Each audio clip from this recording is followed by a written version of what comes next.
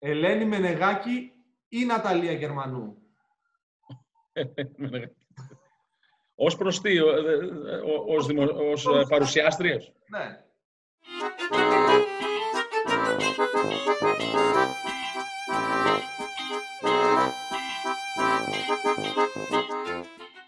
Κλείσε λίγο την κάμερα να κάνω μια εισαγωγή με το δάχτυλο. Α, με το δάχτυλο, οκ. Dimitris и Itoudis подбрасывают куда-то под своды арены. По-моему, первая Евролига. Ученик превзошел своего тренера. А так и должно быть. Я рада за Дмитриса.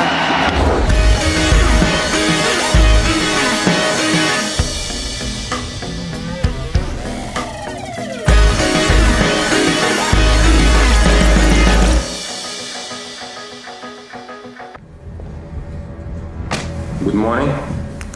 Morning. Your name? Δημήτρης Ιτούδης. Το σημερινό επεισόδιο είναι αθλητικό. Ο καλεσμένος μου γεννήθηκε και μεγάλωσε στα Τρίκαλα Κορινθίας. Πάρα πολύ ωραία. Η Μαθίας. Τρίκαλα η Μαθίας, αδερφέ. Μην ξεχνιόμαστε η Μαθίας. Προτίμησες να αφήσεις όλες τις παραγωγές εκεί, σπαράκια, χωράφια του μπαμπά σου, του Στέργιου, νομίζω έτσι δεν είναι το μπαμπά σου. Ναι, ακριβώς. Και να ασχοληθείς με την προπονητική. Δηλαδή άφησες τη σιγουριά και ρίσκαρες να ξεκινήσεις το δικό σου δρόμο ολομόναχος. Δεν ξέρω αν ήταν σιγουριά βέβαια, αλλά τέλος πάντων, ναι, αυτό θέλανε για μένα. Και ήταν ένα δρομολογημένο επάγγελμα ουσιαστικά, να ασχοληθώ με το σπαράκι και να είμαι ο αντιπρόσωπός του στο Μόναχο. Εν τούτης, εμένα με τραβούσε ο αθλητισμός και η προπονητική και το μπάσκετ. Οπότε αυτό ήταν το οποίο ήθελα να κάνω και αυτό, δόξα τω Θεώ, έκανα. Με τη δική τους βέβαια συμπαράσταση και αρρωγή. Αν δεν ήταν ο πατέρας μου και τα σπαράγγια, όπως είπες, μια δυναμική παραγωγή, δεν θα είχαμε τη δυνατότητα να σπουδάσω στο εξωτερικό και στη Γιουγκοσλαβία τότε, μετέπειτα στην Κροατία. Αυτό είναι πολύ σημαντικό πάντως που λες. Οι γονείς να είναι αρρωγοί και να βοηθάνε τα παιδιά τους, ό,τι απόφαση και αν πάρουν. Γιατί ουσιαστικά θα μπορούσαν να σου πούνε: έχεις μια στημένη επιχείρηση, θα κάτσεις να βοηθήσεις, θα κοστίσει όλο αυτό, θα είσαι μια χαρά. Τι να ρισκάρεις τώρα, τι να σου δίνω λεφτά, τι να κάνεις, πού να πας. Δηλαδή είναι δύσκολο πλέον και τις μέρες μας, όχι τις μέρες σου τότε, ας πούμε, που ήταν πολύ πιο παλιά. Υπήρχαν άλλα. Ναι, το 1987 λοιπόν η μητέρα μου φώναζε ότι το μπάσκετ δεν θα μου δώσει να φάω. Οπότε ότι έπρεπε να ασχοληθώ με κάτι το οποίο ήταν σταθερό. Και τώρα το λέμε και χαριτολογώντας. Εν τούτης, δεν ήταν εύκολο για τους γονείς μου. Τώρα, βέβαια, εκ των αποτελεσμάτων μπορούμε να συζητάμε για όλα αυτά. Αυτό όμως που έχει η ουσία να αναφέρουμε είναι ότι αυτό το οποίο είπες και εσύ, έστω και εκείνη την περίοδο, ο πατέρας μου στήριξε τα θέλω μου, με πίστεψε και ουσιαστικά είχε και κάποια δικά του αποθυμένα, αν θέλεις να κάνεις με τον μπουζούκι και το μη, αν θέλεις, το μη ταξίδι. Δεν έκανε το ταξίδι τελικά στην Αθήνα όταν ήταν αυτός στη δική μου ηλικία για να ενσωματωθεί με κάποια γκρουπ τραγουδιστών ή καλλιτεχνών που θα μπορούσαν να έχουν μια τελείως διαφορετική εξέλιξη ίσως στη δική του πορεία. Ποτέ δεν θα το μάθουμε αυτό. Και ουσιαστικά ένα αποθυμένο του είχε να κάνει και μαζί μου. Και τον ευχαριστώ και θα τον ευχαριστώ μια ζωή.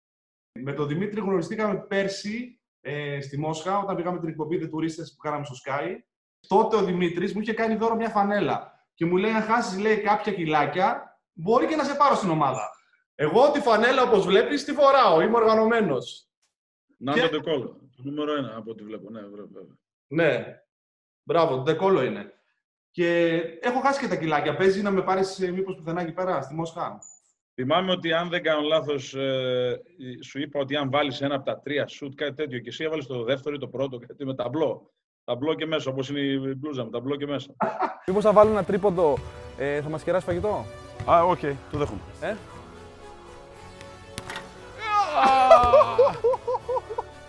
Το στοίχημα είναι on camera. Λοιπόν, η Ελένη σου κάνει μια ερώτηση και σου βάζει και ένα challenge. Η ερώτηση είναι αν και πόσο σου λείπει η Ελλάδα. Η ερώτηση είναι και η απάντηση είναι σαφής. Ευχαριστώ, Ελένη, για την ερώτηση. Μου λείπει η Ελλάδα. Κάποια πράγματα της Ελλάδος. Προφανώς είμαι περήφανος που είμαι Έλληνας και ο ήλιος της Ελλάδας αναμφίβολα είναι ένα από αυτά.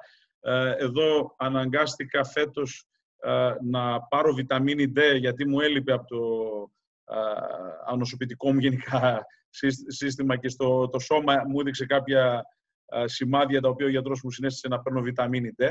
Το φρέσκο ψάρι τα μπουζούκια και η κάποια διασκέδαση με φίλους τραγουδιστές, τους οποίους εκτιμώ. Challenge που σου βάζει. Έχεις καμιά μπάλα κοντά σου? Ναι, θα πρέπει όμως να φύγω για λίγο από την οθόνη. Η αλήθεια είναι. Πήγαινε να την πάρεις για να κάνεις αυτά τις στροφές που κάνετε εδώ πέρα. Πάνω στο δάχτυλο. Της άρεσαν τις Ελένης οι στροφές που έκανα. Ναι. Άρχισε αφιχθήσα η μπάλα από το Βερολίνο, από το Final Four του Βερολίνου, υπογεγραμμένη από όλους τους παίχτες. Έτσι. Και τους προπονητές και το staff. Φοβερό. Είναι η μπάλα που παίξαμε στο τελικό στο Βερολίνο το 2016, το Final Four του Βερολίνου. Τέλειο. Εντάξει, το κάνεις και με μπάλα τώρα ιστορική. Δηλαδή τα καταφέρω, λες, για να δούμε με την πρώτη. Αλλά η Ελένη... να έχω λίγο απόσταση, έτσι. Ναι, να έχεις απόσταση. Δεν υπάρχει περιορισμός δευτερολέπτων. Είπε να το κάνεις κανένα λεπτό. Όχι κανένα λεπτό, ρε φίλε, να το ορίστε. Κανένα λεπτό. Μη σπάσεις κανένα κύπελο, πρόσεχε. Πίσω. Νομίζω ότι το πετύχαμε το challenge, Ελένη. Οπότε πρέπει να είναι ευχαριστημένη. Με την πρώτη κιόλας. Και με αυτή την μπάλα μόνο που το έκανες, είναι ευχαριστημένη έτσι κι αλλιώς. Τώρα είσαι κλεισμένο σπίτι ουσιαστικά με την οικογένειά σου. Με τη γυναίκα σου τη Μαρία και την κόρη σου την Αλεξάνδρα. Ακριβώς. Με τη Μαρία πότε γνωριστήκατε, πόσα χρόνια έχετε σχέση? Με τη Μαρία γνωριστήκαμε στην Θεσσαλονίκη το 1999. Το 1999. Και παντρευτήκατε 7 Ιανουαρίου του 1999. 7 Ιανουαρίου του 1999. Ακριβώς. Θυμάσαι ακριβώς και τη μέρα που γνωριστήκατε? Βέβαια, 7 Ιανουαρίου του 1999 είχαμε και έχουμε μία κοινή μας φίλη, η οποία αυτή τη στιγμή η Μαρία η Βασιλιάδου, η οποία μένει στο Σικάγο. Τότε η Μαρία ήταν ραδιοφωνική παραγωγός και παρουσιάστρια, συνάδελφός σου, έκανε αρκετές εκπομπές και στο Μακεδονία TV και στον Αντένα με διάφορους μουσικούς και καλλιτέχνες.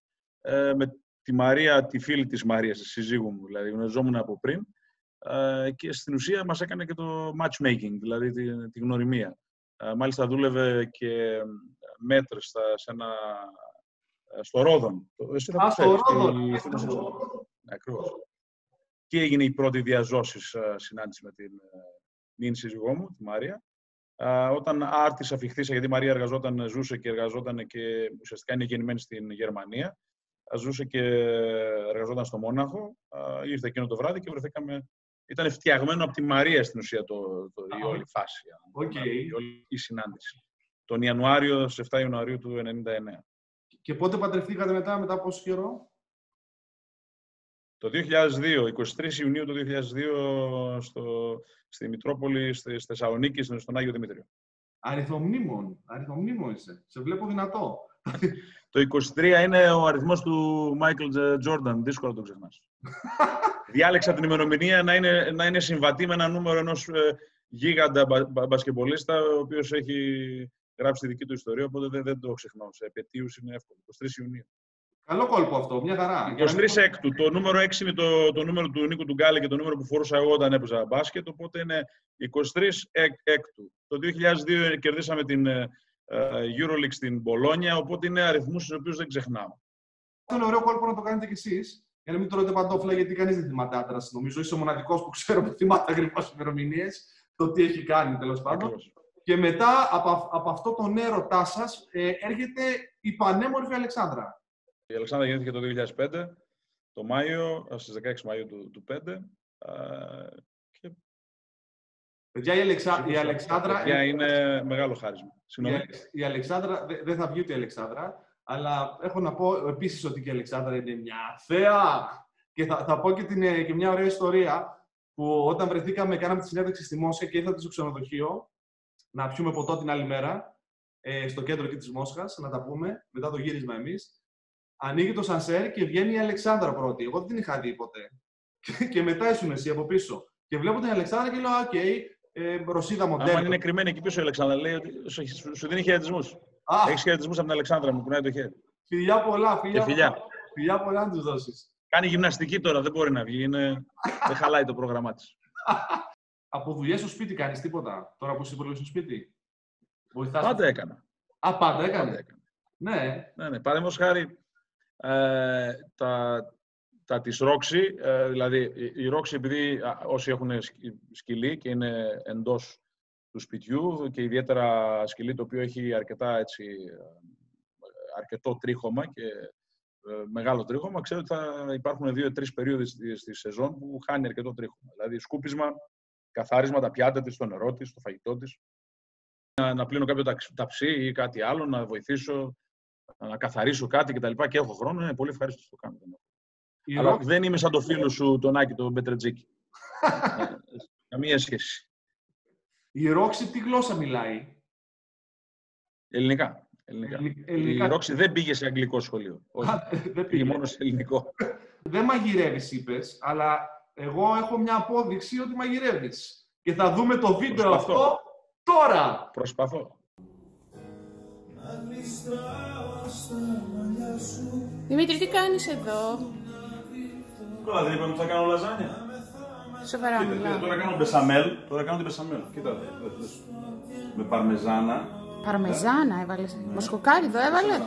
Εννοείται ότι έβαλα μοσχοκάριδο. Και εδώ τι έχεις? Εδώ είναι, είδες, ο κιμάς έτοιμος. Πότε τα έκανες όλα αυτά, ρε φιλέ? Κάτσε εσύ τώρα, μιλάμε καραντίνα. Τι μαγειρεύουμε σήμερα? Λαζάνια Λαζάνια. Μαρία. Λαζάνια αλλά Μαρία. Α, και τα κάνει Δημήτρης. Μπράβο, αγάπη μου, μπράβο. Τι έχεις να πεις για το βίντεο που είδαμε? Κοίτα, το αφήνω στους ακροατές να αποφασίσουν. Μπορεί να είναι παγίδα, μπορεί να ξέρω να μαγειρεύω και να είπα ότι δεν μαγειρεύω, ή μπορεί να μην ξέρω να μαγειρεύω και να κάνω ότι μαγειρεύω. Στην εκπομπή πάντα προτείνουμε, γιατί μας αρέσουν πολύ τα βιβλία και επειδή ο κόσμος δεν διαβάζει πολύ πλέον, το έχω βάλει σε κάθε εκπομπή ο κάθε καλεσμένος να προτείνει ένα βιβλίο σε αυτούς που μας βλέπουν. Με την ελπίδα ότι θα διαβάσουν. Εγώ διαβάζω, μου αρέσει να διαβάζω. Υπάρχουν περίοδοι που διαβάζω και 3 βιβλία ταυτόχρονα. Δηλαδή, όταν λέω ταυτόχρονα, μου αρέσει να διαβάζω διαφορετικών ειδών βιβλία. Παραδείγματος χάρη, έχω διαβάσει το τελευταίο του Νέσμπο. Εγώ έχω πάρει όλα του Νέσμπο, το μαχαίρι. Αν πάμε σε πιο ειδικευμένα, αυτό είναι The Mindful Athlete, είναι ο George Mumford, είναι ο άνθρωπος που η ιστορία του και μόνο, το γεγονός ότι υπήρξε συναθλητής με τον Julius Erving και ήταν μάλιστα δωμάτιο στη Φιλαδέλφια και είχε αρκετά προβλήματα με τα γόνατά του και άλλαξε η ζωή του άρδιν από αθλητής που δεν μπόρεσε λόγω των τραυματισμών να εξελιχθεί σε αυτό το επίπεδο που ήθελε. Κατέληξε να παίρνει ουσίες και να φτάσει στο θάνατο 2 φορές, να κάνει φυλακή 2 φορές και εκεί στη φυλακή στην ουσία έγινε αθλητικός ψυχολόγος. Επίσης πολύ καλό βιβλίο. Ο Phil Knight είναι ο ιδρυτής της Nike. Για το τέλος, ίσως ένα βιβλίο το οποίο ακόμη δεν το έχω διαβάσει, αλλά ο άνθρωπος μας δυστυχώς άφησε πολύ νωρίς και το τελευταίο, αυτό το οποίο τώρα τελειώνω, το βιβλίο, είναι ο Σίμον Σίνεκ και έχει γράψει πάρα πολλά βιβλία. Είναι Start with Why. Να ξεκινήσουμε με το γιατί. Πες μας λίγο την αγαπημένη σου ατάκα. Αγαπημένη μου ατάκα. Το Falling Forward. Fall Forward δεν ξέρω αν είναι η αγαπημένη μου ατάκα, αλλά είναι τρόπος ζωής. Και είναι μάθημα ζωής γενικότερα. Στη ζωή μας θα έχουμε πτώσεις. Και εγώ και εσύ και όλοι μας. Οι πτώσεις αυτές μπορεί να είναι στον επαγγελματικό χώρο, μπορεί να είναι στον προσωπικό χώρο, μπορεί να είναι σε μια σχέση, μπορεί να είναι σε μια δουλειά, μπορεί να είναι στην καθημερινότητα. Αλλά το θέμα είναι πώς θα διαχειριστούμε αυτή την πτώση, παύλα ήττα, παύλα απογοήτευση, παύλα αποτυχία ή οποιοδήποτε άλλο επιθετικό χαρακτηρισμό ή επίθετο μπορεί να βάλει κάποιος δίπλα στο θέμα της ήττας, αποτυχίας ή οτιδήποτε άλλο ή κακοτυχίας που μπορεί να συμβεί. Αν θεωρήσεις ότι έκλεισε ένα παράθυρο και ανοίγει μία πόρτα, τότε στην ουσία δεν κάνεις fall back, αλλά κάνεις fall forward. Και ποια συνήθεια από την Ρωσία θα υιοθετούσες αν γυρνούσες στην Ελλάδα? Αν κάτι θα υιοθετούσα από εδώ, είναι η εσωτερική και εξωτερική πειθαρχία που έχουν οι Ρώσοι στο να ακολουθούν τους κανονισμούς και τους κανόνες και τους νόμους. Δηλαδή, μπορεί να έχει -20 έξω, αλλά οι καπνίζοντες θα βγουν σεβόμενοι τους μη καπνίζοντες, θα βγουν από το εστιατόριο, θα πάρουν την κουβέρτα ή το μπουφάν τους, θα βγουν έξω στους -20, θα καπνίσουν και θα μπουν μέσα. Σε γνωρίζουν εκεί πέρα στη Μόσχα, σε ξέρουν όλοι? Δεν ξέρω το όλοι, αλλά είναι αρκετοί οι οποίοι με σταματούν στον δρόμο, να βγουν φωτογραφία, να συζητήσουμε, Να πούμε για την ομάδα, είναι μια πόλη 14 εκατομμυρίων. Το μπάσκετ δεν είναι το πρώτο άθλημα εδώ στην πόλη. Προφανώς τα χειμερινά αθλήματα, το χόκεϊ, το πατινάζ, το μπίαθλον, το σκι. Εσύ πώς βλέπεις το μέλλον στη δουλειά σου μετά την κρίση αυτή που περνάμε τώρα λόγω του ιού? Και αυτή τη στιγμή, ό,τι και να σου έλεγα, θα ήμουν προφανώς μάντης κάποιων γεγονότων, αλλά δεν είναι τα πράγματα τόσο καλά, διότι θεωρώ ότι ο χώρος της ψυχαγωγίας, στον οποίο εμείς ανήκουμε, γιατί ο αθλητισμός είναι θέαμα, είναι ψυχαγωγία για τον κόσμο, συγκεντρώνει χιλιάδες φιλάθλων στα γήπεδα. Νομίζω ότι εμείς λοιπόν οι τραγουδιστές, οι ηθοποιοί, όλοι αυτοί οι οποίοι ψυχαγωγούν τον κόσμο, αυτό το είδος της κοινωνικής δραστηριότητας θα δραστηριοποιηθεί τελευταίο στην κοινωνία. Αν σου κάνανε πρόταση να παίξεις σε μια σειρά ή σε μια ταινία, θα έπαιζες? Ας μου κάνουν πρόταση, να δούμε ποια είναι η πρόταση λοιπόν πρώτα και θα δούμε. Θα το απαντήσουμε τότε. Θα συσκεφτώ με τη γυναίκα μου και την κόρη μου και θα σας απαντήσω. Αν είχες τη δυνατότητα να πάρεις 2 ειδών παίχτες, ποιον θα διάλεγες? Μια ταλεντάρα, ο οποίος ήταν λίγο τεμπέλης, ή έναν καλό παίχτη που δούλευε πολύ?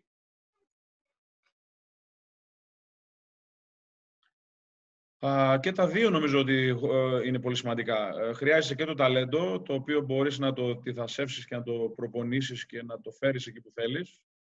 Και με τέτοιους αθλητές, δόξα τω Θεώ, συνεργάστηκα και είχα την ευκαιρία και την τύχη να συνεργαστώ, αλλά ταυτόχρονα και τον άνθρωπο ο οποίος είναι ένας εξαιρετικός εργάτης και θα συμπληρώσει κενά κάποιον άλλον. Και θα είναι ένας εργάτης ο οποίος είναι συνειδητά εκεί που είναι, έχει ένα συγκεκριμένο ρόλο και είναι και πολύ χαρούμενος σε αυτό το ρόλο που είναι. Μια ομάδα λοιπόν για να στελεχωθεί δεν χρειάζεται μια πολύ καλή ομάδα, δεν σημαίνει ότι έχει 12 πολύ καλούς παίχτες.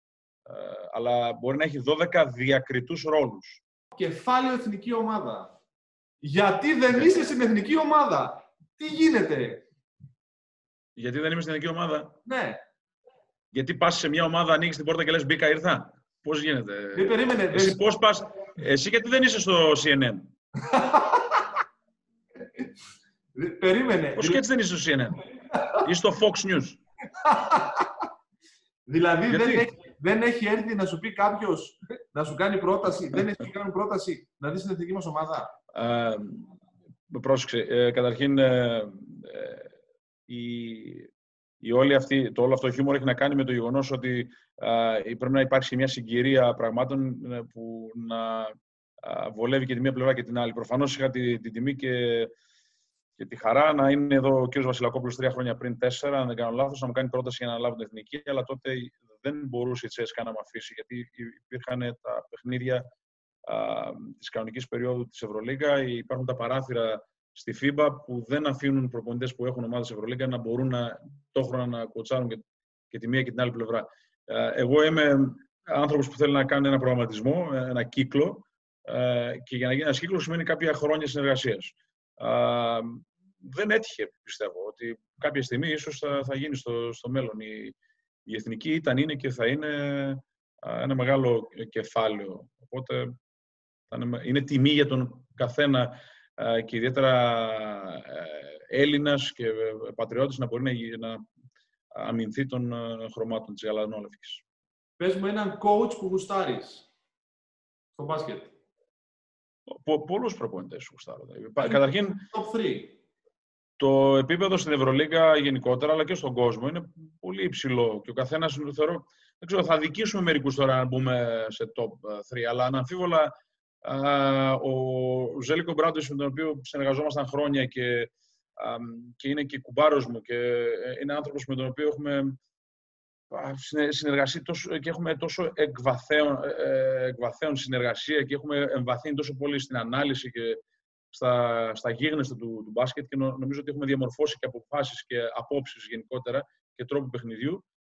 Είναι ένας εξ αυτών. Ο Ντούσαν Ιβκοβιτς προφανώς με έχει επηρεάσει γενικότερα και στις αποφάσεις μου, αλλά και στο γεγονός ότι βρέθηκα στον Παναθηναϊκό, γιατί ήταν αυτός που στην ουσία με πρότεινε στον Ζέλικο για τη συνεργασία αυτή.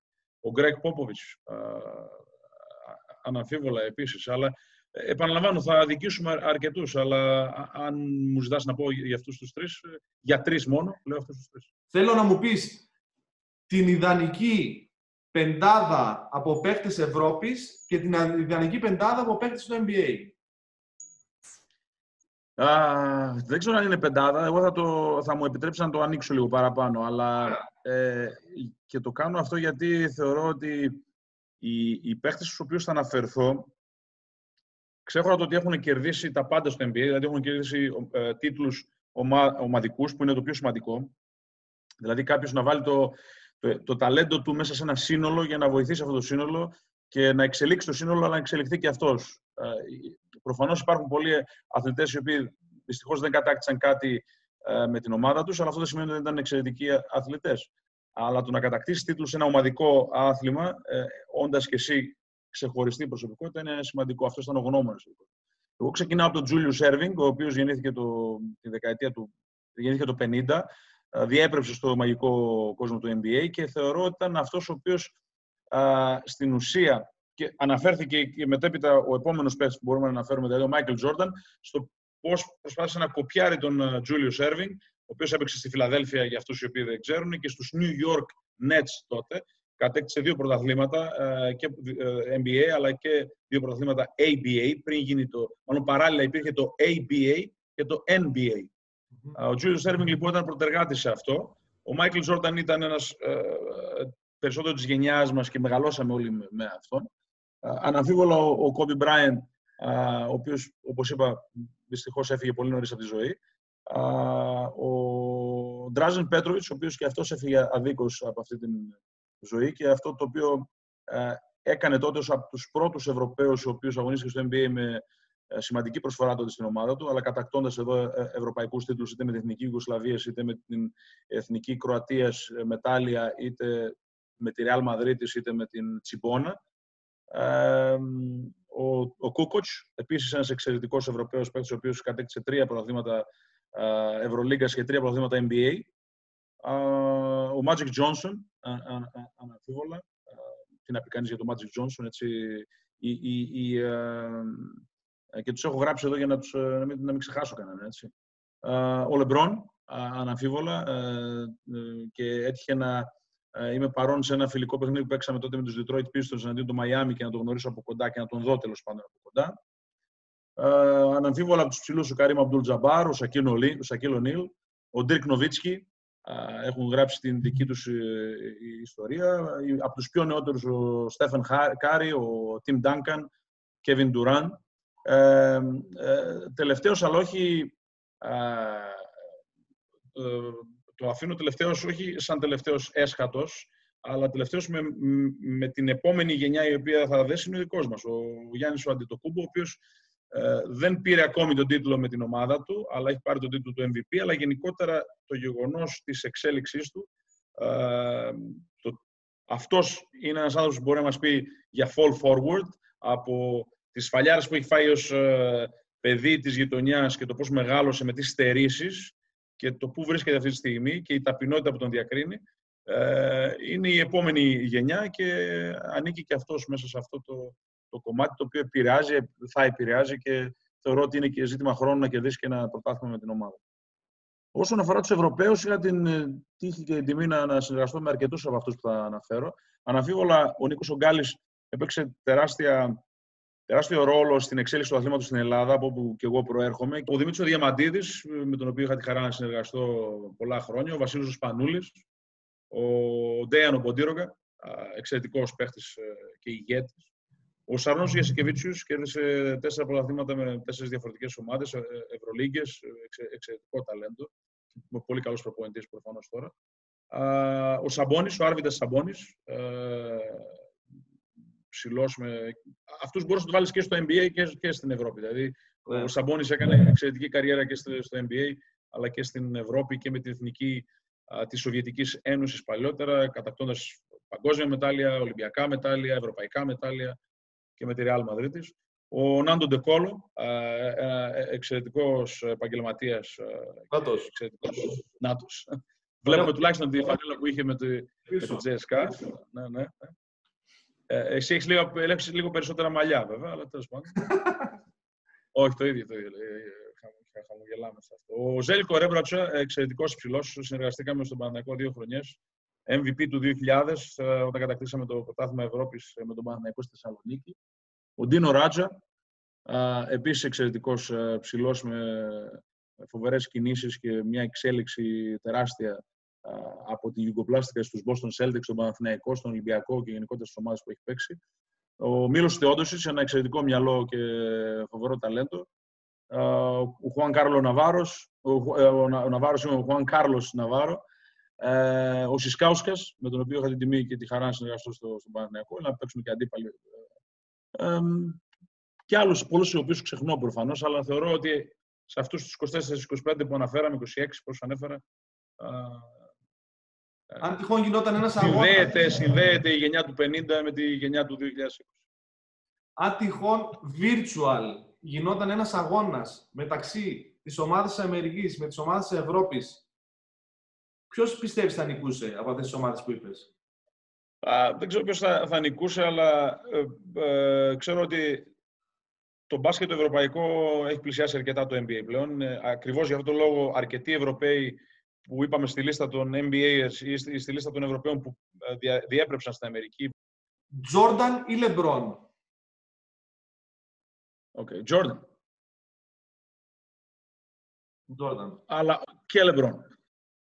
Αλλά πρώτα Τζόρνταν. Τζόρνταν. Yeah, Jordan. Γιάννης Ιωαννίδης ή Πολίτης? Και τους δύο. Και οι δύο προφανώς συνέβαλαν τα μέγιστα στην τότε σχολή των Ελλήνων προπονητών που βοήθησαν ο καθένας από την πλευρά του. Ο Πολίτης έχει συνδέσει το όνομά του με το 1987. Ο Γιάννης Ιωαννίδης σε πολλά Final Four, μπορεί να μην κατέκτησε κάποιο τίτλο, αλλά γενικότερα οι επιτυχίες του ήταν τεράστιες, οπότε και οι δύο. Γκάλης ή Πρέλεβιτς? Προφανώς ο Γκάλης για το boost που έδωσε στον ελληνικό αθλητισμό, αλλά και στον μπάσκετ ιδιαίτερα. Άμυνα ή επίθεση? Το μπάσκετ χρειάζεται και τα δύο.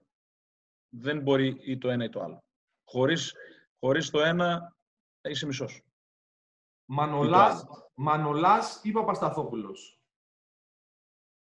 Τώρα με πας κάπου που δεν είμαι expert. Και οι δύο όμως είναι άξιοι πρεσβευτές του ελληνικού ποδοσφαίρου. Και οι δύο εξαιρετικοί Έλληνες αθλητές και της Εθνικής Ελλάδος και, όπως είπα, των ομάδων οι οποίες είναι. Αλλά τώρα μου λες έναν να διαλέξω και το Μανολά. Ρονάλντο ή Μέση? Ρονάλντο ή Μέση.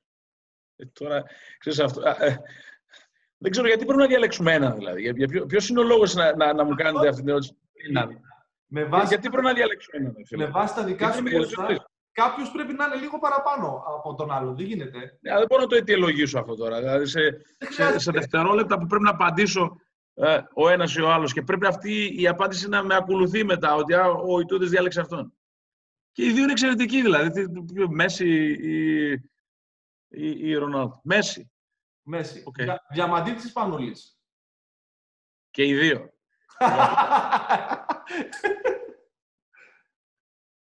Αντετοκούμπο ή Ντόσιτς? Τελείως διαφορετική. Τώρα ο ένας πρεσβεύει κάτι άλλο, ο άλλος πρεσβεύει κάτι άλλο. Έτσι.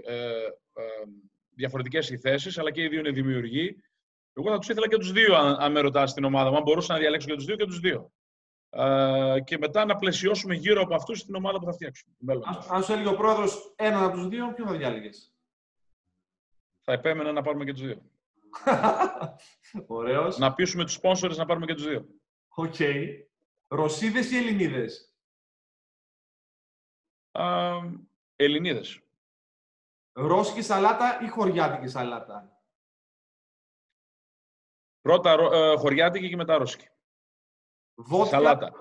Βότκα ή τσίπουρο? Τσίπουρο. Σπαράγγια ή κολοκυθάκια? Σπαράγγια. Με κεφαλαία γράμματα. Ελένη Μενεγάκη ή Ναταλία Γερμανού? Ως προς τι, ως παρουσιάστριες. Ναι. Γιατί θεωρώ ότι η Ναταλία Γερμανού, αν δεν κάνω λάθος, έχει και άλλες ιδιότητες. Αυτή του στιχουργού, ίσως και συνθέτριας, αν δεν κάνω λάθος. Είναι στιχουργός είναι, ναι. Αλλά και η μία και η άλλη διαπρέπουν στον χώρο της. Η Ελένη Μεγάκη χρόνια στην τηλεόραση, είναι μοναδική στο είδος της και μπράβο της και συγχαρητήρια, αλλά και στην Ναταλία Γερμανού, η οποία πρεσβεύει και ένα τεράστιο όνομα, το οποίο επάξια αντιπροσωπεύει στον χώρο της τηλεόρασης και γενικότερα στον χώρο της μουσικής. Οπότε και οι δύο. Ζώνη ή man to man? Τα χρειάζεσαι και τα δύο, αδερφέ. Πλέον στο μοντέρνο μπάσκετ τα χρειάζεσαι και τα δύο και με μια ίσως, θα έλεγα, μορφή η οποία η μία συμπληρώνει την άλλη. Σρόιτερ ή Ευαγγελάτος? Σρόιτερ ή Ευαγγελάτος. Ναι. Επίσης δύο παρουσιαστές, δημοσιογράφοι, οι οποίοι κάνουν εξαιρετική δουλειά. Και οι δύο λοιπόν για την πορεία τους και για τον τρόπο με τον οποίο μεταφέρουν τις ειδήσεις, κάνουν ρεπορτάζ και αναλύουν τα γεγονότα. Χαλκιδική ή Μύκονος? Χαλκιδική, με κεφαλαία γράμματα. Χωρίς να θέλω να πω κάτι, γιατί αυτό ήθελα να πω. Μύκονος, εξαιρετικός προορισμός, εξαιρετικές παραλίες, εξαιρετικός κόσμος, επίσης εξαιρετικό νησί, από τα πολλά που έχει διαθέτει η Ελλάδα. Και τα δύο, και οι δύο προορισμοί είναι εξαιρετικοί. Πετρετζίκης ή Κοντιζάς? Συγγνώμη, αλλά εδώ τώρα με έπεσα. Για τον Άκη, λέω. Ο Πετρετζίκης είναι ο Άκης. Ναι, Πετρετζίκης ή ο Κοντιζάς? Τον Άκη.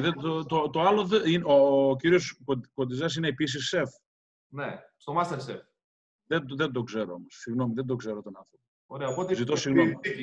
Δεν το ξέρω, όχι, δεν το ξέρω προσωπικά μόνο, γιατί με τον Άκη δεν έτυχε να βρεθούμε, αλλά επειδή ξέρω ότι η γυναίκα μου βλέπει αρκετά, δεν ξέρω τώρα, δεν θέλω να πάρω τώρα, αλλά βλέπει αρκετά, είναι επηρεασμένη η μαγειρική της και γενικότερα η κουζίνα της από τα δρόμενα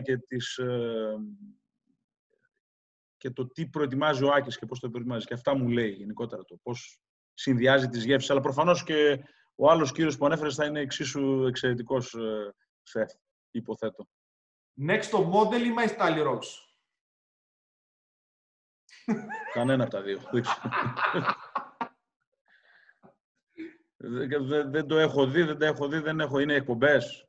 Εκπομπές είναι, ναι. Είναι κάτι εκπομπές στη τηλεόραση. Να μας πεις μια τρελή ιστορία με έναν οπαδό που σου έχει συμβεί. Λέει ο Νίκος Ντρου. Με πήρε φίλαθλος ομάδας, ο οποίος ήθελε πάρα πολύ να είμαι προπονητής της συγκεκριμένης ομάδας και με τιμά αυτό που είπε. Και μάλιστα είπε χαρακτηριστικά ότι ακόμη και ήττες να είχαμε στη σειρά, εμείς θα στηρίζαμε αυτή την προσπάθεια. Ο Βαγγέλης ρωτάει πώς αισθάνεσαι όταν παίζεις μέσα στον Παναθηναϊκό. Και δοθείς ευκαιρίες απαντώντας στη δεύτερη ερώτηση, στο Βαγγέλη, αισθάνομαι ρίγος, αισθάνομαι τιμή, αισθάνομαι αγάπη. Μακάρι να μπορούσα και εγώ, όπως λέω, να χειροκροτήσω 18-20.000 κόσμου. 13 χρόνια στον Παναθηναϊκό έχουμε κάνει φίλους και φιλίες οι οποίες μένουν ανεξίτηλες στον χρόνο. Η αγάπη που εισέπραξα και από το συγκεκριμένο φίλο που με πήρε τηλέφωνο για να ηγηθώ τις προσπάθειες της ομάδας, αλλά και από τον κόσμο που με χειροκροτά κάθε φορά που βρίσκομαι στο ΆΚΑ, είναι τεράστια τιμή και ξέρουν ότι αυτό αντιπροσωπεύει και εμένα πλήρως. Δεν είναι κάτι το οποίο το κάνω απλά για να το κάνω ή απλά για να το δουν και να γίνω αρεστός. Είναι κάτι το οποίο δεν ανατριχιάζεις εύκολα. Η Ελευθερία ρωτάει πώς μπορείς και διαχειρίζεσαι τόσο μεγάλα ονόματα μπασκετικά, αλλά και με μεγάλες απολαβές οικονομικές που έχεις στην ομάδα σου. Είναι εύκολη η διαχείριση να επιβληθείς, δηλαδή? Η διαχείριση προφανώς δεν είναι εύκολη, να πούμε, στην Ελευθερία, αλλά για να διαχειριστείς κάποιους ανθρώπους θα πρέπει να έχεις τη βάση, τις εμπειρίες, τη γνώση και την ικανότητα να διαχειριστείς πράγματα. Εγώ να πω ότι με την γνώση, την δουλειά, αν θέλεις, τη σύνεση, τη συμπόνια σε κάποια πράγματα, γιατί θα πρέπει να συμπονάς τον αθλητή γνωρίζοντας ότι και αυτός είναι άνθρωπος και πρέπει να ξέρεις να τον προσεγγίσεις, μπορείς να πορευτείς, να βάλεις τη δική σου φιλοσοφία και να με πιστέψει η ελευθερία, οποιοσδήποτε αθλητής, όσα και να έχει στην τράπεζα ή όσα χρήματα και να παίρνει, στο τέλος χρειάζεται κάποιον να ηγείται τις προσπάθειες και κάποιον να τον καθοδηγήσει. Γι' αυτό και οι προσπάθειες αυτές που κάναμε και στη JSK, δηλαδή εγώ μπορώ να πω ότι είμαι περήφανος που το 2016 κάναμε 8 καινούριους πρωταθλητές Ευρώπης και το 19 πέρσι 9 καινούριους πρωταθλητές Ευρώπης. Δηλαδή στα 6 χρόνια αυτά έχουμε φτιάξει 17 καινούριους πρωταθλητές Ευρώπης με τη JSK. Η JSK λοιπόν έδωσε τη δυνατότητα σε 17 αθλητές να γίνουν για πρώτη φορά πρωταθλητές Ευρώπης. Λοιπόν, η Νατάσα Νουκ, έτσι είναι το όνομα της, κάπως έτσι δηλαδή, τα περίεργα αυτά. Λέει ότι είσαι πάρα πολύ όμορφος. Πάρα πολύ. Ναι. Την ευχαριστώ πολύ την Νατάσα. Ο πιο ωραίος, λέει, μέσα στον χώρο του αθλητισμού, λέει, που αξίζει, λέει, να βλέπουμε τέλος πάντων, γιατί εκτός, προφανώς δεν θα ξέρουν και κάποια τεχνικά, θα τους τραβάει ίσως η ομορφιά σου για να βλέπουν έναν αγώνα. Και ρωτάει η Νατάσα, για ποιο λόγο δεν αφήνεις ποτέ μουσική, είσαι πάντα ξυρισμένος? Δεν το σκέφτηκα ποτέ να αφήσω μουσική. Θεωρώ ότι... Δεν ξέρω, εσύ γιατί αφήνεις μουσική, για να κάνουμε μια συζήτηση τώρα. Εγώ αφήνω μουσική γιατί πιστεύω ότι αν ξυριστώ θα είναι ό,τι χειρότερο υπάρχει. Δεν μου αρέσει κανένα. Ναι. Εγώ θεωρώ ότι ξυρισμένος είναι πιο ωραία. Ξέρω. Βέβαια, δεν έχω αφήσει ποτέ μουσική. Αλλά θα το χρησιμοποιήσω φέτος το καλοκαίρι, λοιπόν, να πούμε στην Νατάσα, ότι θα το δοκιμάσω. Και θα δω τι λένε οι γυναίκες της ζωής μου, λοιπόν, η Μαρία και η Αλεξάνδρα, αν αφήσω μουσική πώς θα είναι. Αλλά δεν έχω αφήσει ποτέ μουσική, δεν το έχω σκεφτεί. Ότι... Challenge, θα αφήσεις μουσική φέτος. Αφού λοιπόν η Νατάσα μου έκανε τόσο πολύ καλά κομπλιμέντα και την ευχαριστώ ακόμη μια φορά, θεωρώ ότι χωρίς μουσική της αρέσει να με βλέπει έτσι. Άρα γιατί να με δει με μουσική? Ναι, απλά η απορία λογικά είχε. Και εγώ λέω, επειδή το έχω απορία, θα το κάνω φέτος το καλοκαίρι. Λοιπόν, θα το κάνω το καλοκαίρι, θα βρεθούμε στη Χαλκιδική φέτος και το challenge είναι να πάρουμε μια φωτογραφία που θα είσαι με μουσική. Νατάσα, να περιμένεις. Λοιπόν, πάμε σε μια backstage ιστορία, να μας πεις αστεία ή και σοβαρή αν θέλεις με τη δουλειά σου και μια backstage με την οικογένειά σου. Να σας πω αυτή που έγινε πρόσφατα στο Final Four της Μπασκόνια. Η ρουτίνα ενός παιχνιδιού, ιδιαίτερα όταν είμαστε εκτός έδρας, λέει ότι εξαρτάται βέβαια πόσο βίντεο έχουμε να δούμε, αλλά συνήθως μετά το απογευματινό μας ξύπνημα, που είναι 3 ώρες πριν το μάτς, έστω λοιπόν ότι ο τελικός ήταν, αν θυμάμαι καλά, στις 9 ή στις 8, δεν θυμάμαι ακριβώς τώρα ποια ώρα ήταν ο τελικός του 19, στην Μπασκόνια με την Εφές. 3 ώρες πριν ξυπνήσαμε και είχαμε το snack μας και έπρεπε να δούμε βίντεο. Εκεί όμως η διοίκηση μας είχε μία έκπληξη, όλους, πραγματικά και για μένα ήταν έκπληξη. Είχε καταφέρει να βρει τις μητέρες όλων των αθλητών και να τις πάρει συνεντεύξεις κάθε μία από αυτές και να κάνει ένα βίντεο το οποίο το ένωσε, το έκανε editing, η οποία μητέρα, κάθε μητέρα του αθλητή έλεγε στο γιο της τι του ευχόταν ή μια μικρή ιστορία από τον κάθε αθλητή που θα του έφερνε μνήμες από τα παιδικά του χρόνια. Και αυτό ήταν μια πολύ συγκινησιακή στιγμή, η οποία έγινε, δηλαδή εμείς αναχωρούμε γύρω στις 2 ώρες πριν το μάτς, και γύρω 2 ώρες πριν το παιχνίδι, βλέπαμε εκτός του βίντεο, αποφασίσαμε λοιπόν να δούμε μόνο αυτό το βίντεο, το οποίο ήταν έντονο συναισθηματικά, το οποίο άγγιξε τις ψυχές των αθλητών, όπου δεν το περίμενε κανείς. Εμένα μου το είπανε βέβαια 2 ώρες πριν, αλλά και για μένα ήταν έκπληξη στην ουσία, δεν το περίμενα όλο αυτό να γίνει.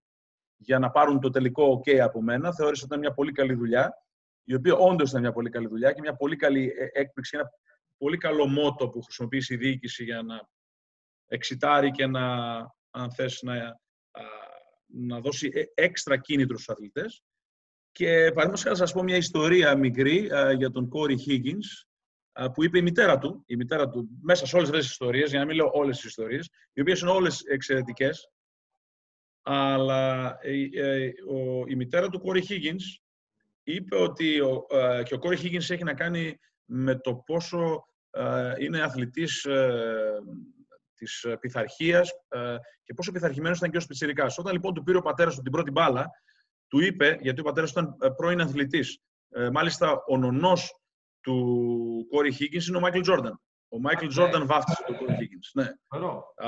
Ο Μάικλ Τζόρνταν και ο μπαμπάς Χίγκινς είχαν πολύ καλές φιλικές σχέσεις. Μάλιστα δούλεψε και για τον Μάικλ Τζόρνταν στον οργανισμό των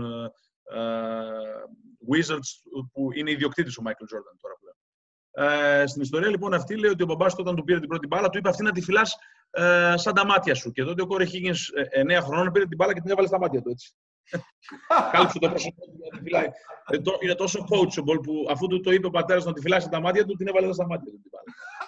Και αυτή την ιστορία την είδαμε λίγο πριν βγούμε στον αγώνα. Ήταν ένα εξαιρετικό βίντεο. Τρομερό, δυναμωτικό θεωρώ. Από τις πιο ωραίες ιστορίες που έχω ακούσει πραγματικά. Ναι, δεν νομίζω ότι το έχω πει αυτό στον αέρα σε κάποια. Και είναι μια εκπληκτική ιστορία που ζήσαμε και ξέρεις, μοναδική θα λέγαμε. Μπράβο στη διοίκηση πραγματικά που το σκέφτηκε αυτό. Φοβερό. Όντως.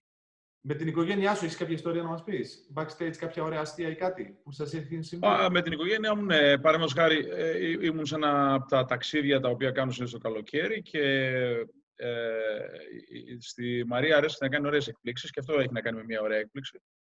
Επιστρέφοντας λοιπόν εγώ από ένα σεμινάριο το οποίο δίδασκα, ξαφνικά βλέπω στη Χαλκιδική, στο σπίτι, γεμάτο κόσμο, catering, μουσική. Είχε διοργανώσει ένα πάρτι για να μου κάνει έκπληξη. Είχαν έρθει φίλοι από τη Γερμανία, από τη Σερβία, από την Αθήνα, από τη Θεσσαλονίκη, από παντού. Θέλω να δώσεις ένα μήνυμα σε ανθρώπους που θέλουν να ασχοληθούν με την προπονητική, πρώτον, και δεύτερον, σε αθλητές του μπάσκετ που είναι σε μικρή ηλικία και ξεκινάνε τώρα.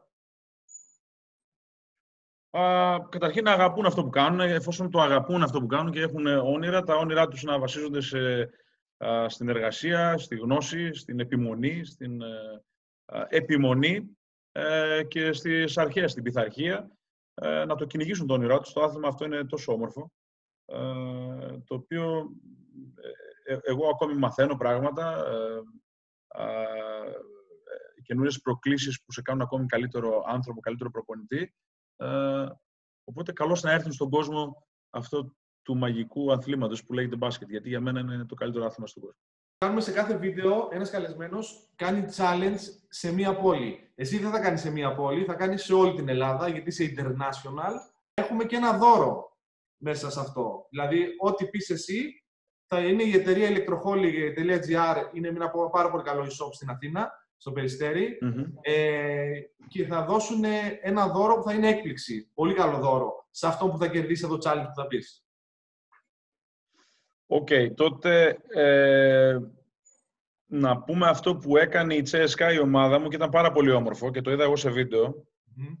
Κάλεσε τους φίλους της CSKA τώρα στην καραντίνα να βρούνε τρόπους για να σκοράρουν είτε σε καλάθια που μπορεί να έχουν randomly, δηλαδή άσχετα στο σπίτι τους, είτε σε διάφορα άλλα σκεύη, ένα βάζο, στον κάλαθο των αχρήστων, στον κάλαθο εκεί βάζουμε τον άπλη των ρούχων, κάποιος έβαλε καλάθι σε ένα σαξόφωνο, κάποιος έβαλε έτσι με κλειστά μάτια, στα κύπελα εδώ πίσω.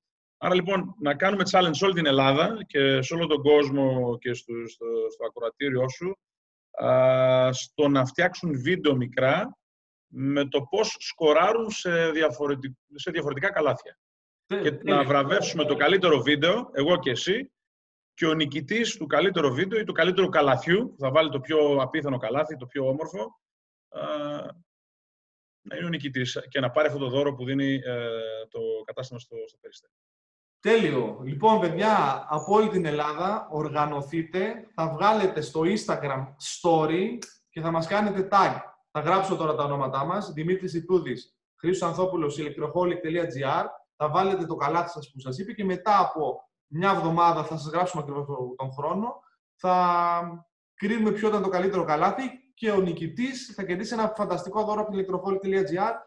Θα τα έχουμε αναλυτικά και στο description κάτω, αυτά να τα δείτε όλα. Ετοιμαστείτε για καλάθια. Θα γίνει χαμός. Φανταστικό. Πολύ ωραίο challenge. Πάρα πολύ ωραίο. Για να μην πω challenge τώρα ποιος θα γυρίσει την μπάλα περισσότερο από όσο τη γύρισα εγώ, γιατί και αυτό το σκέφτηκα επίσης. Αλλά τέλος πάντων. Αυτό δύσκολο το βλέπω. Το καλάθι είναι καλύτερο. Μου άρεσε αυτό που έκανε η Τσέσκα. Έχει εκπληκτικά καλάθια. Ο κόσμος δεν μπορεί να φανταστεί τι καλάθια έβαζε. Όχι, είναι πάρα πολύ ωραίο. Πολύ ωραίο. Φοβερό challenge. Μια χαρά. Τα κύπελα που έχεις πίσω τι είναι? Τα δύο κύπελα που έχουμε πάρει με την Τσέσκα ως πρωταθλητές Ευρώπης. Το 2016 και το 2019.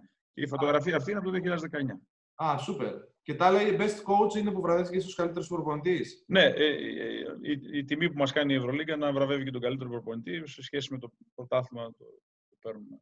Μπορούμε να δούμε ένα κύπελο από κοντά πώς είναι? Μπορείς να φέρεις? Αυτό είναι στο Βερολίνο. Θέλω να μου πεις επόμενο καλεσμένο, ναι, και θέλω να του βάλεις μία ερώτηση και ένα challenge. Λοιπόν, η ερώτηση που θέλω να κάνω στον επόμενο καλεσμένο, ο οποίος θα τιμήσει την εκπομπή σου και το ακροατήριό σου, θα είναι ο Δήμαρχος της Θεσσαλονίκης, ο κύριος Ζέρβας, ο κύριος Κωνσταντίνος Ζέρβας, ο οποίος χρόνια ασχολείται με τα διοικητικά του ΠΑΟΚ και είχα την τιμή και τη χαρά να τον γνωρίσω σε πολύ νεαρά ηλικία, όταν ήμουν στο Ζάγκρεπ το 1992, στα 22 μου. Θα ήθελα να μας πει ο κύριος Ζέρβας αν είναι δυνατόν να του κάνω να έχει δύο σκέλη. Το ένα να είναι πολιτικού περιεχομένου με την έννοια των δημάρχων και το μετερίζει στο οποίο ασχολείται τώρα. Θα ήθελα λοιπόν να μας πει τον αριθμό των αφήνω επάνω του, την dream team των δημάρχων για την Θεσσαλονίκη κατά τη δική του άποψη, σε σχέση πάντα με τις δυνατότητες που είχε ο εκάστοτε δήμαρχος Θεσσαλονίκης, τις συγκυρίες, τις δυνατότητες που είχε τις οικονομικές, τις αντιξότητες που αντιμετώπισε. Βλέπε πανδημία, βλέπε ένα πόλεμο βαλκανικό, παγκόσμιο, οτιδήποτε άλλο. Αλλά για αυτόν ποιοι ήταν οι 3, 4, 5, 10, ποια ήταν η dream team των δημάρχων που συνέβαλαν στο να εξελιχθεί η πόλη της Θεσσαλονίκης, επαναλαμβάνω, με κάθε σεβασμό στις αντιξοότητες που μπορεί ο καθένας από αυτούς να αντιμετώπισε στο έργο του, στην πορεία του έργου του. Το δεύτερο λοιπόν challenge που θα ήθελα να βάλω στον Κωνσταντίνο και έχει αθλητικό περιεχόμενο θα είναι να μας κάνει με την άποψή του να δημιουργήσει μια dream team μπασκετική από το 1990 έως το 2020, 12 αθλητές, τους οποίους θα έβαζε αυτό στην ομάδα αυτή. Ξένους ή Έλληνες, δεν έχει σημασία. Ωραίο, μια χαρά. Σούπερ και τα δύο. Ο Δήμαρχος είναι έτοιμος να απαντήσει στο επόμενο βίντεο.